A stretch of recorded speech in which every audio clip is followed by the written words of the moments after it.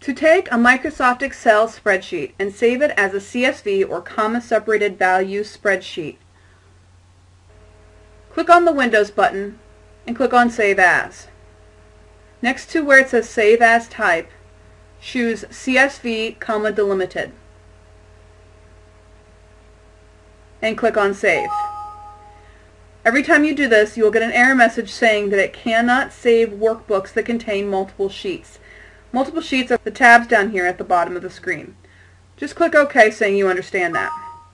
Next, it will tell you that CSVs cannot save certain formatting. Again, click Yes because we understand this.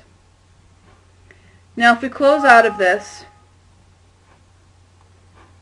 you'll notice that the icon is a little different for a CSV, and it's got a little comma next to it just to show us what it is.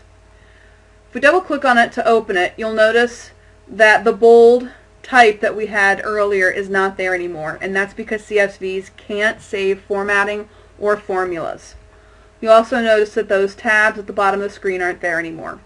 This just means that it's been properly saved as a CSV and it's now able to be imported into any program or web application that accepts CSV files.